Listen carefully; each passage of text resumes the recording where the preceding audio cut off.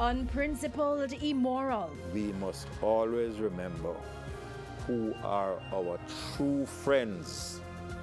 Former Prime Minister blasts government's proposed takeover of Petrojam shares. Mandela Bridge crumbling. NWA defends structural integrity of overpass. Ready or not, key agencies questioned about readiness to implement Road Traffic Act.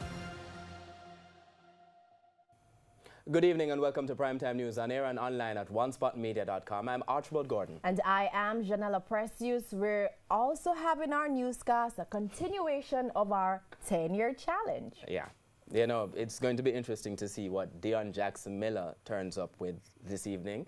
She was bald when I met her. She had a perm at a time, and I was told wave nouveau. So this evening you'll get to see her 10-year challenge as well as some other members of the team. But in the meantime, Herman Green is at the business desk. What's up? Still wanted at the business desk. Well, this evening, you remember that government employment early retirement program about 2 years ago, 2017? Well, apparently it's not going so well. Also, gas prices are up again tomorrow. I'll have the details in the business day.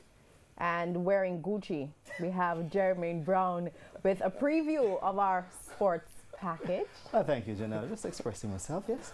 All right, well, I tell you what, the Jamaica Olympic Association, they'll be skating into a new Olympic discipline. This and more to come a bit later on.